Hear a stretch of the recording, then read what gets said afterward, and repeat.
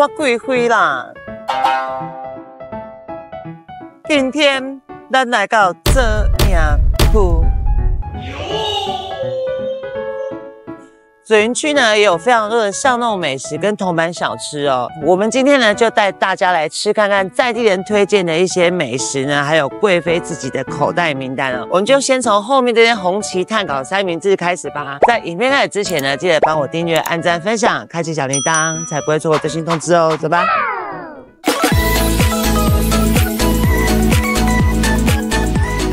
今天鸿琪碳烤三明治呢，它从早上6点啊开到下午的1点就没有了哦。那所有的餐点呢都是现点现做的，口味选择的非常多。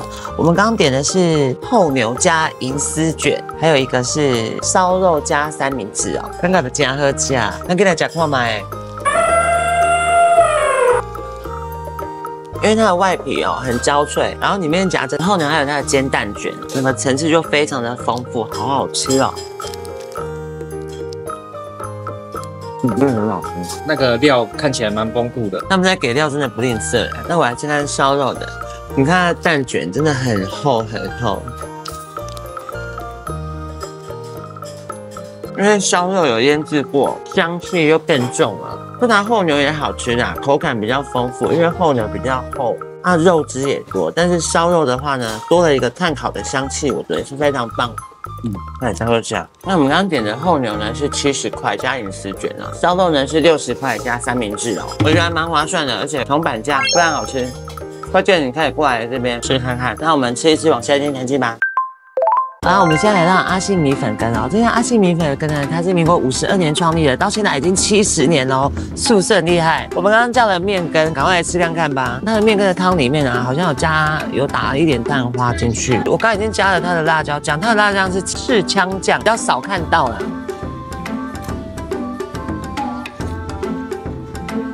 好好吃哦，一点点割又不会太割，滑顺爽口。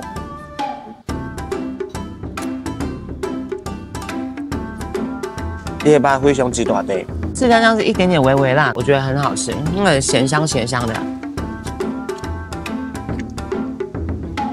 然后汤头的味道真的非常好，它的肉块真的很大块，而且这一碗50元，小碗的而已，我觉得一碗一个人吃刚刚。那我要吃他们的欧北餐呢，你可以自己去挑，比如说我要切100块，你随便帮我配，它加量很便宜，不要切太多钱，会很多吃不完。我觉得它的那个料应该切个50块应该就够了，猪舌很好吃。这间阿杏米粉羹呢，我个人也是很推荐，记得过来吃看看哦。那我们往下一间前进吧。好了，我们现在来到蛋饼王哦。那蛋饼王它最出名的就是肉粽蛋饼，上面有淋上酱油啊、花生粉啊，然后一份的量哦，其实非常大，因为它粉浆式的蛋饼哦，所以软软的，我来吃看看。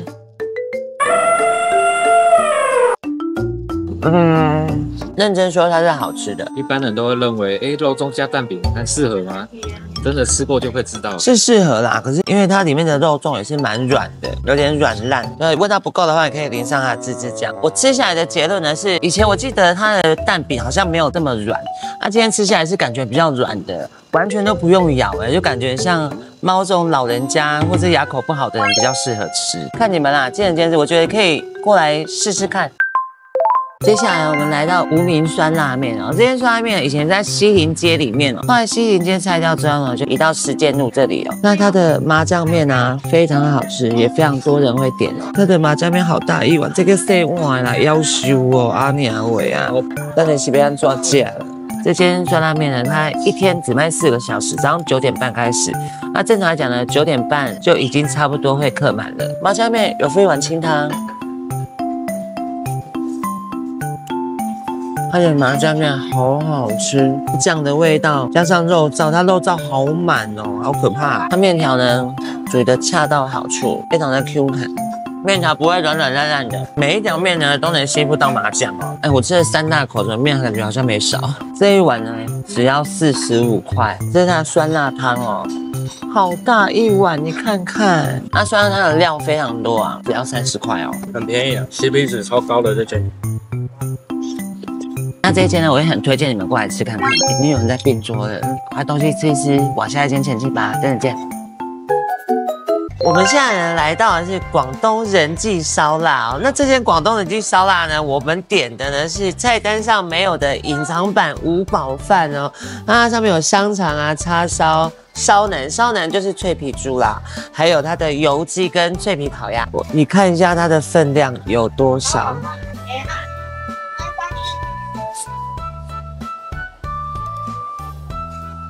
110，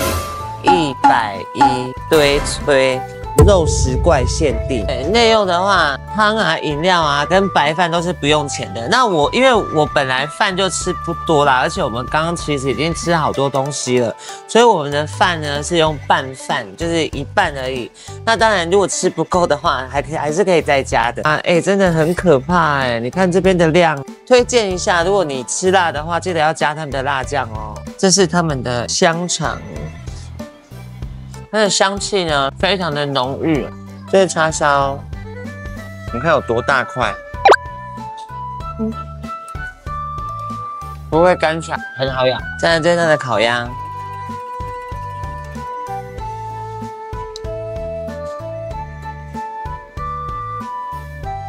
都是我喜欢的。但是没有因为这样很澎湃就不好吃，没有的有，反而也很好吃，很好吃，澎湃也好吃。 它的油葱好够味哦！我觉得港式烧腊的油葱也是重点之一。真的哈，油葱如果不好吃，我就觉得整个不好吃了。你看一个便当这么大一个，可以选4样配菜。这是它的烧腩，烧腩就是他们的脆皮烤猪啦，很大块哦。我来看看，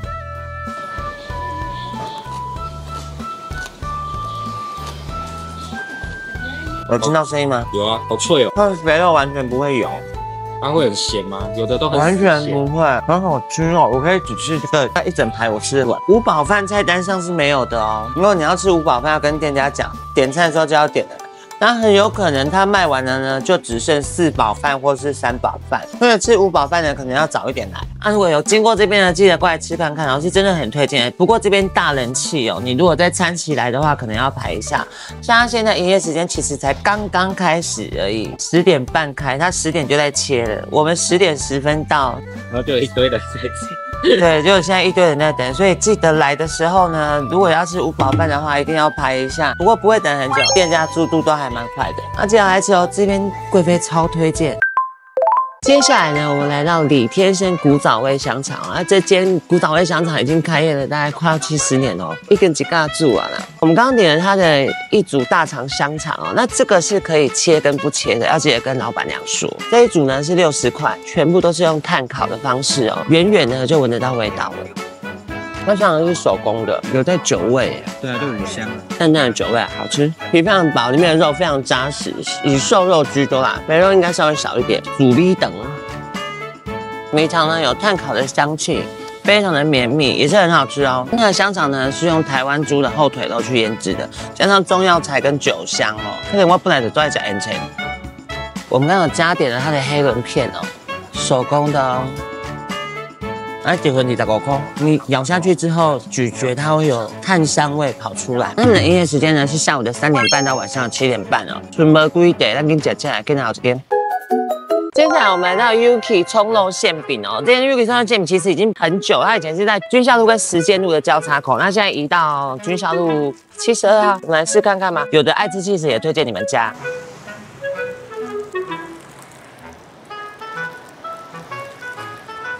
它的葱肉馅饼呢，非常的厚实哦，而且皮很有咬劲，感觉就是冷掉了也会很好吃的那种。那猪肉的香气啊非常重，咬下去会喷汁，很扎实的猪肉啊，非常扎实。酱汁是属于咸甜的味道。那这个一份呢是30块，加蛋是40。它的分量来讲真的不贵，往下点前进吧。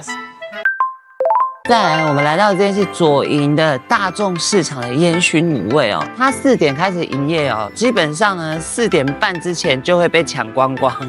像我们现在4点半到，就已经被抢光了，剩下这些。它猪耳朵，它其实东西都，好吃哦，很香哦。很好吃。刚刚我们在夹的时候就闻到浓浓的烟熏的味道。那我能理解为什么会排队了。它烟熏的味道非常的重，因为他们是用盐水去卤的哦。那卤透之后呢，再涂上红糖去烟熏哦，所以那个味道非常棒哎，口感呢非常的 Q 脆，吃根就知道，因为根是硬的嘛。轻轻一咬就开了。我刚刚讲它4点开了，大概4点半就没有东西了。就是要提早到呢，就是要时间刚刚好。如果喜欢吃烟熏卤味的话，最近也非常推荐你来。剩下东西带回家吃，往下间前进吧。接下来呢，我们来到这一间呢是老爷车炮弹葱油饼哦。其实猫以前就买给我吃过了，它还在开车在华龙路上卖的时候，加双蛋半熟蛋，这样子一份呢是50块。它那个酸甜的口感是什么？它的辣酱吗？它的蛋黄哦，真的非常爆浆，吃的时候要小心一点，因为可能会喷到身上。蛋黄喷到身上麻烦，不好使。有很多次惨痛的经验，那个蛋黄啊，一天到晚在往身上喷。爆浆的蛋黄啊，吃一口啊，就会让人家觉得很难忘。然后你如果敢吃辣的话，一定要加老板的手工辣酱，饼皮炸得很酥脆，而且又带 Q 劲哦，又是12000的半熟蛋。酱料呢，吃起来咸香咸香的，又带点辣劲，完全不腻口，非常爽脆。这间贵妃也非常推荐，他们现在还有推他们冬季专属的麻辣鸭血小火锅，一份只要100块，超级便宜。那如果站在超一边吃到有点口渴呢，不要忘了来一杯鲜奶茶哦。好，我们接下来来到这间呢，在左营大路上哦，台鸡店咸水鸡。这间咸水鸡呢非常厉害，每次来买的时候啊，都非常多人在等哦。我们已经点好了，你看它的鸡又香又嫩，它的鸡呢没有太多余的咸味哦，它调味调得刚刚好，而且肉不会柴哦，非常的软 Q。你看每一块都帮我们去好骨了。那你如果还要加重它的味道，像咸味、辣味啊，或者是再油一点的话，你都可以跟他讲哦，在单子上面可以勾选，那味道真的很好。而且老板娘去骨去得非常干净哦，里面的配料啊也非常的多，你看。买这样一大包110。这样一大包110而已。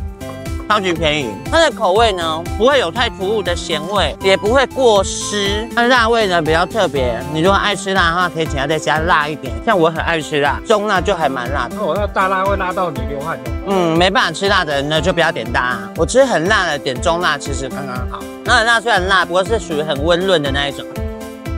多买一点，然后放在冰箱，晚上可以泡个2杯，然后配咸水鸡。那我们把剩下的东西拿回家吃。往下间前进吧，再见。接下来我们来到这一间呢是113鲷鱼烧果子店。那我们今天点了3个口味哦，是微笑起司跟金沙可可，还有香草卡士达。它的内馅呢非常的绵密，不会很甜哦。外皮虽然看起来很一般哦，不过吃起来呢是非常脆口的哦。外皮酥脆，然后里面是软嫩的，我觉得这很好吃哎。卡士达口味呢是真的还蛮推荐的，这是它的微笑 cheese 口味哦，它里面是加了 cheese 片跟莫扎瑞拉的 cheese 哦。